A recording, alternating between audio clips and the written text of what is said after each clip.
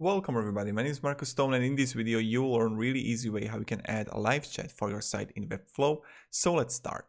First, what you want to do is just scroll down below in the description and you will find a link. Click on it, it's lsite.com. Yes, go to site. And now, lsite is a good company with a lot of widgets that you can use for Webflow, and you want to click here on sign up for free. When you're going to click here on sign up for free, now you want to create an account and then just click login. In login, you will be here in applications and I will show you how you can add the live chat. Right here, chat, and you have options. So first, what you want to do is just choose, do you want a Facebook chat, WhatsApp chat, or all-in-one chat?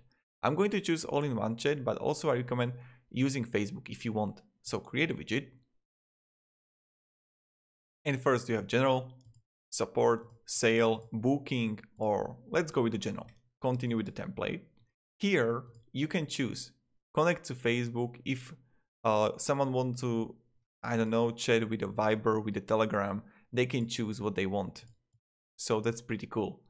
Oh, but if you want to have just like, I don't know,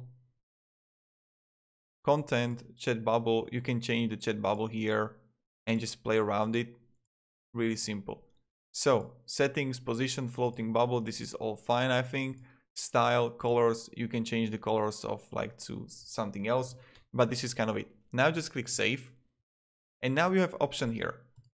The first, you can choose the plan, the light one, and I recommend starting with that. That's like 200 views a month, or go with the basic and that's like $5 and you got like 5,000 views per month. What I recommend, but this is like just my recommendation, check it out on other lsite apps that you can choose and you can use, and it's like $15 or $30 a month, and you can choose like use everything. So when we have it and we have the widget here, copy. Now let's go to Webflow site, webflow.com.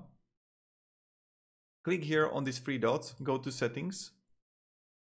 Now click custom code. Let's delete this one here.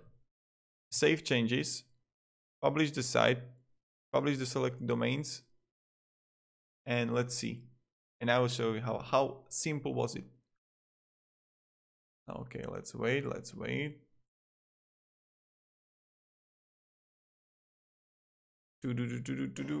And let's open it. Now, oh, I'm in different site. Oh no, I'm not. Here you got it. Quite simple, quite easy, and this is how we do it. So, but of course, guys, as I mentioned, check out like all the apps that you could use for your site, and then you can easily, where was it? Here, choose the pro pack that I have it and most people have it, $30 a month, and you're just good to go. And 50,000 views per application per month. That's like perfect. So that's kind of it. Thank you very much everybody for watching. If you have any questions, ask me down below in the comments. I will try to help you and give you some feedback and guidance. And yeah, thank you. Have a great day and see ya. Goodbye.